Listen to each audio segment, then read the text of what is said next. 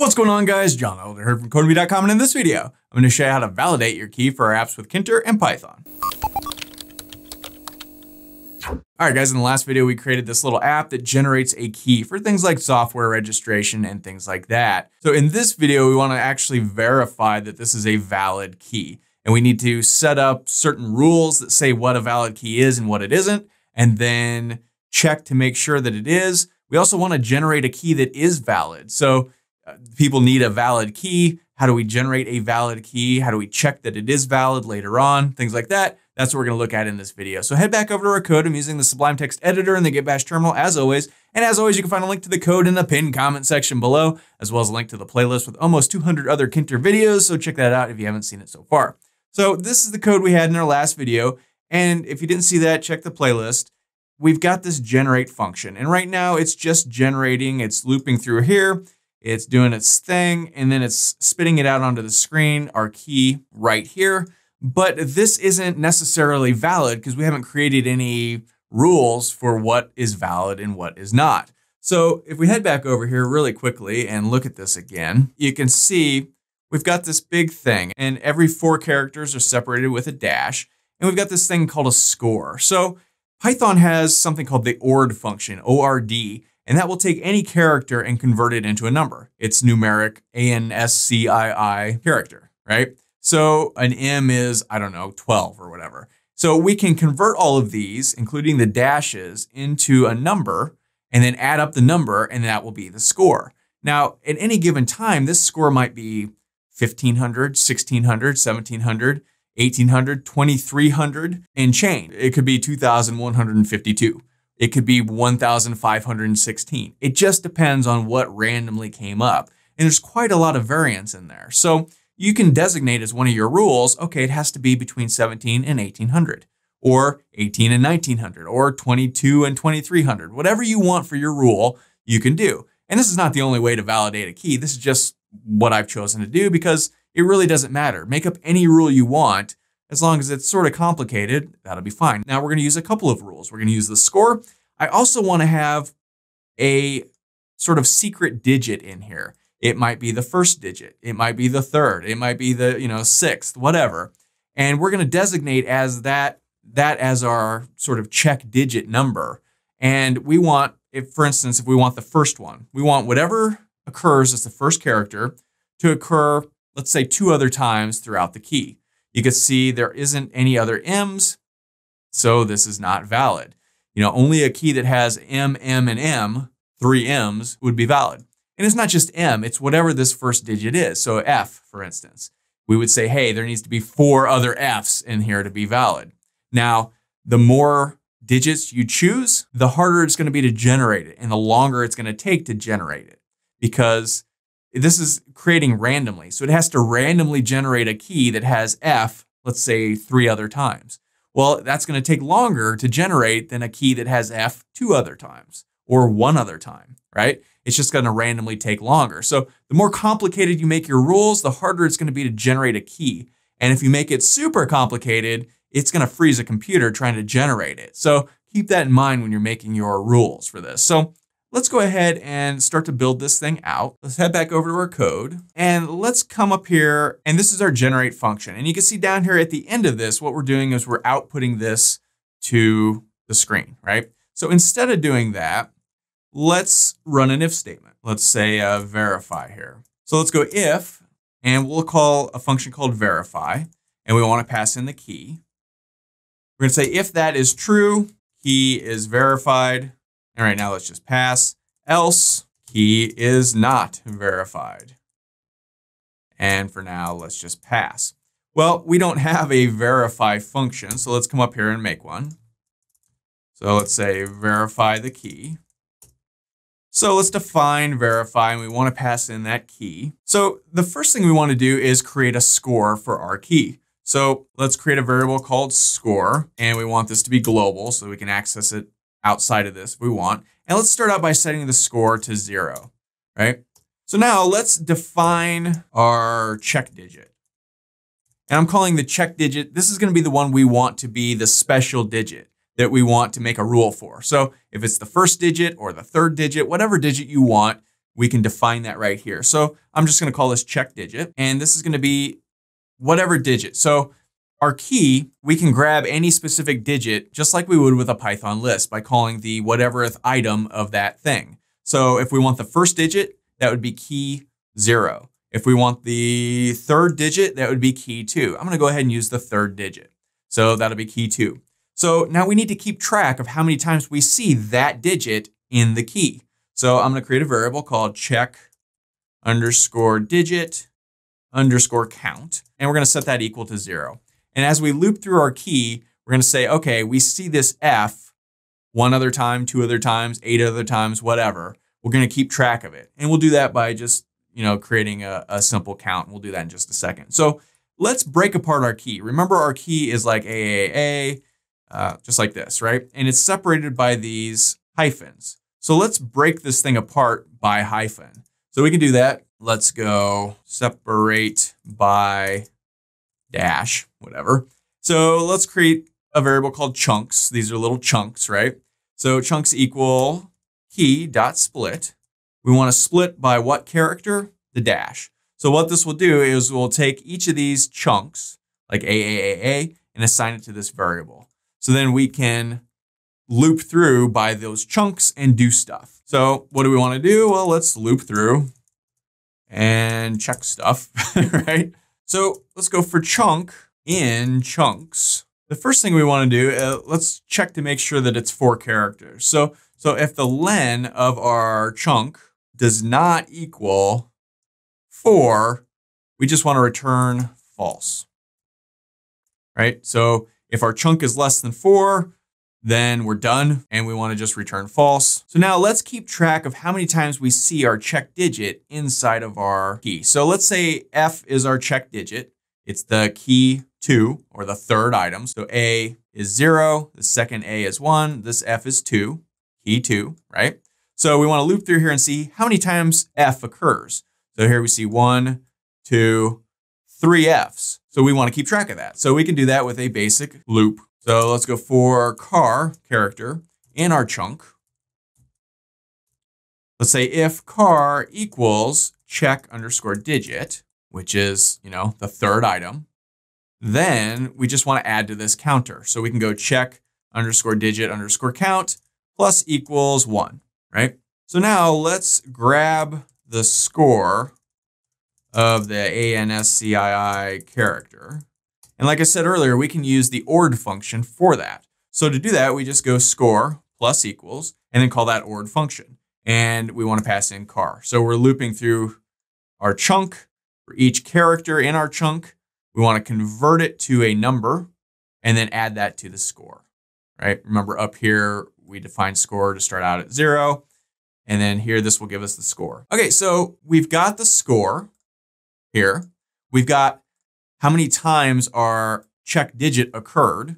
Now we can sort of set up our rules based on those two things. So outside of here, let's check for rules.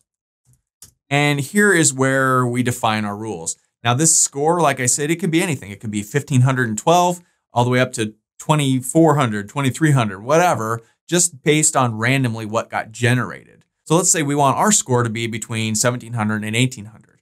So let's go if score is greater than 1700 and score is less than 1800 and our check underscore digit count equals 3, let's say, then we want to return true. That's it. Else we want to return false. And that's all there is to it. So this function will return either true or false, right? We don't care what any of these things are. We just care if it's true or false. And it will only be true if these things meet this rule. And that rule is it has to be greater than 1700, less than 1800, and the check digit count has to be at least 3. Meaning, let's see up here, this check digit count, if it's, for instance, F has to be in here 3 times. And we can see here it is, right? So if this returns true, we're good. If it returns false, what happens? Well, we come down here, and that's where this bit of code comes into play. Remember, this is our generate function. We're saying, hey, run this function, pass in the key. If it returns true, do something. If it returns false, do something else. Well, what do we want happen if it returns false? Well, we want to run this generate function again to generate a new key. So we could just come down here and call generate. Right? We could say run the generate function again, right? What if it is verified? What do we want to do then? Well, then let's just output everything onto the screen. So let's go key underscore label dot insert. We want to insert it into the 0th position. We want to just insert our key like we did earlier, right? We also want to flash up a little thing. This is valid. So we have our verify underscore label from the last video. We can .config that and have the text say valid, right? And then we also might want to update the score label to show exactly what the score is. So we can go score underscore label. That's also from the last video, .config. And then the text equals, let's create an F string here and say score, and then pass in that score, which we can do because up here in the verify function, we made the score global. All right, so that looks good. I think that will work. Let's go ahead and save this, run this guy. We did a lot of stuff there. Hopefully all this works. But before we do that, if you like this video, want to see more like it, be sure to smash the like button below, subscribe to the channel, give me a thumbs up for the YouTube algorithm, and check out Codemy.com, where I have dozens of courses with hundreds of videos that teach you to code. Use coupon code YouTube1 to get $30 off memberships to all my courses, videos, and books. One-time fee at just $49, which is insanely cheap. Whoa, weird commercial. So, okay. So we've got generate key, boom, valid. Now you'll notice every time we click this, this will return a valid key. It won't ever return an invalid key anymore. Why? Because if it does return an invalid key, what happens? Well, it just runs the generate function again, and it creates a new key. And then it checks to see if it's valid. If it's not, it runs the generate function again. And it just keeps doing that in the background very, very quickly until it returns true and then prints it out onto the screen, right? So let's look at this. Our score is 1798. That's between 17 and 1800. The third character is N. So 1, 2, 3. N is on there 3 times. So that's our rule. Let's do it again. 1 is now the check digit number. So we have 1, 2, 3. And the score is between 17 and 1800. This is valid. Now let's take a look at this and see if we make our rules a little bit more difficult, right? So let's come back here, and here's where our rules are. Let's say we want this to be 5 times, right? So I'm going to go ahead and save this. Let's run this again. That's going to be much harder to generate a key randomly that has 5 digits in it. So this might freeze. This might take a while. So if I click this, you can see down here, we're getting errors because there's too many threads happening. See, the recursion depth has exceeded. Now there are things you can do for this that I'm not really going to go into in this video because we're just running out of time, and it's, you know, threading and stuff like that where we can change the instance check allowance for Windows and things like that. You can Google it if you want, but I'm just going to suggest making this a little bit easier. But if we keep it as this, and you can see nothing happen, if I do it again, now it works. This time it happened to find it without burning through all the memory in our computer and all this stuff. So let's look at this. So here's 3. So we have 1, 2, 3, 4, 5, and it's between 17 and 1800. If we do it again, we got it this time. Again and again. Oh, that time we didn't. And if we looked at the terminal, we're going to see another batch of error stuff, right? So keep that in mind when you're doing something like that. I suggest just kind of keeping your keys, if you're going to use this method, to 3 or 4. If we try it for 4, bring this guy over here, boom, it worked right away. You can see up, but then again, it's sort of the recursion depth exceeded instance check. So for me, I'm not going to even bother dealing with this hassle. I'm just going to keep my rule to, 2 or 3 or something, You want to have it more than 1, obvious, so at least 2 or 3. But now when we do this, clear the screen and run this guy again, we're not going to have any problems finding 3 almost every time. And the same thing with the score. If you tighten up that score, if you say, hey, only between 1750 and 1760, and, you know, it has to be 3 times up here, you're going to have trouble finding that as well. So we could try that. So head back over here. So between 1700 and let's say 1710 or 1720, right? That's going to be hard to find randomly, and you might have problems. So if we run this guy, yep, see right away, boom, we get a problem. Oh, yep, now it works, 1711, right? So just keep this in mind. The more complex the rules, the harder it's going to be to generate one randomly. The more computing power and memory and all of the things, threading that's going to take place, and it's going to make it much harder to do. And it really doesn't have to be that complicated to, you know, keep hackers from doing their thing, right? Let's move this back to 1800, run this guy again, and boom. So that's how you can validate your key. If you had software and you split this into 2 different things, you generated a key for somebody and then they had to, you know, save this key and use it to log in every time the app ran or something, you could again, you know, validate it using just this, an if statement with this based on the key that they gave. You'd have to do a loop and get the score. And then you would have to actually loop through here and get your check digit count. But, you know, this is really all you would need. And you could take that and split it off into your app into its own function to validate it on its own when the app ran, right?